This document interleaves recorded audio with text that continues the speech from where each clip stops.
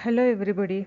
Today we will see the third topic in fourth unit, the base rule in probabilistic reasoning with some example.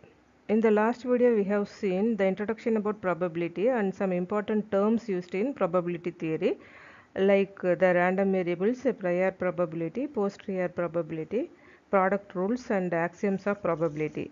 In this video we will see some more details about probability and the important base rule in probability theory. Before entering into base rule, we will recollect something about axioms of probability because this is very basic and important one. The first axiom is 0 less than or equal to P of A, which is less than or equal to 1. Here A is any random variable. For example, this is 1 and P of A is something inside this 1. That is, any fractional value will be assigned to P of A. The second axiom is P of true is equal to 1 and P of false is equal to true. And the third axiom is P of A union B is equal to P of A plus P of B minus P of A intersection B. So here red color oval is A and green color oval is B, that is P of A and P of B, and this is the P of A union B. Another example, P of A equal to 1 gives B equal to 1. That is the fraction of cases where A is true if B is true. That is, what is the probability of A is true if B is true? Probability of A is true is 0.2, that is 20% chance, and probability of A is true gives B is true is 0.5, that is 50% chance. The next one is P of A comma B is equal to P of A gives B into P of B is one of the most powerful rule in the probabilistic reasoning. Using the axiom, we can prove P of A is equal to 1 minus P of not A.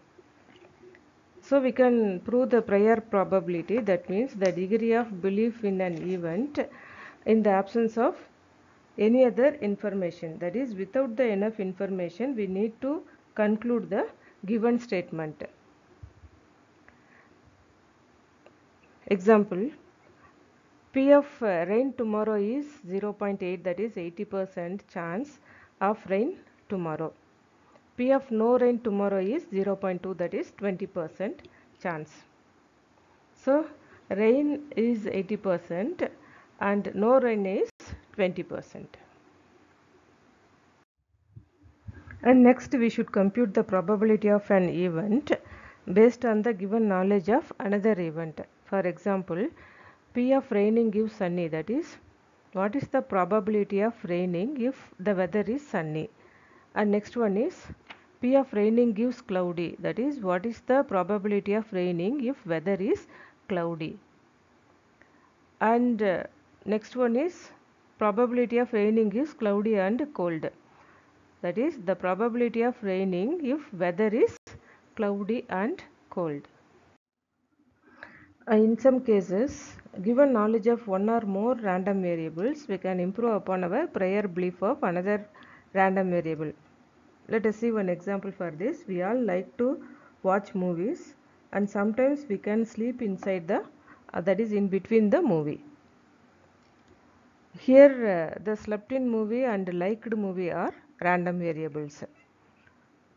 The probability of slept in movie is 0.5, that is 50%, and the probability of slept in movie gives liked movie is 1 by 3, that is 33%, and the probability of didn't sleep in movie gives liked movie is 2 by 3, that is 0.67, which is 67%.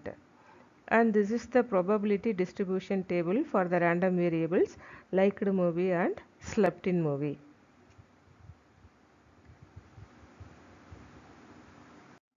And now let us see base rule. Base rule was invented by Thomas Bayes in the year 1764. This is one of the most important rule in artificial intelligence, which is derived from the chain rule P of A comma B is equal to P of A gives B into P of B, which is equal to P of B gives A into P of A.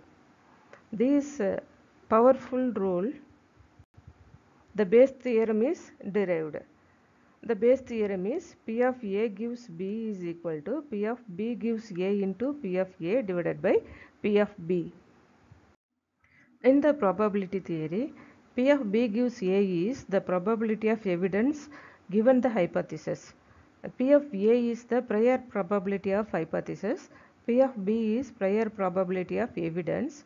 P of A gives B is the probability of hypothesis A conditional on new piece of evidence B. We can rewrite the Bayes theorem. P of cos gives fx is equal to P of effect gives cos into P of cos divided by P of effect. Bayes rule allows unknown probabilities to be computed from known conditional probabilities, which is usually in the very casual direction. Next, we will see one example for Bayes rule, the hypothesis for flu based on symptoms. You are having some symptoms like running nose and body pain and got doubt of flu, which is a kind of fever. So you Google the symptoms, then you find three things. First one is symptom of flu, that is P of A. The value is 0.00001. And next one is probability of symptoms, which gives flu, that is P of B gives A is 0.95, that is 95%. And next one is your symptom of flu, that is you are having some symptoms like headache or running nose or body pain, and that symptoms gives flu, that is P of B is 0.01, that is 1 in 100 people. With this data we need to compute P of A gives B. P of A gives B is 0.95 into 0.00001 divided by 0.1, that is 0.00095, which is less than 1 in 1000 people. In the Bayes rule, the common mistake is P of A gives B is not equal to P of B gives A. Here the value of P of A gives B is 0.00095, which is not equal to P of B gives A, that is 0.95. 0.95 is 95% and 0.00095 is less than 1 in 1000%. I think you can understand what is Bayes theorem. And in the next video we will see what is Bayesian network and the syntax and semantics of Bayesian network. The question, what is Bayes theorem? Students write the answer in the comment box. Thank you all of you.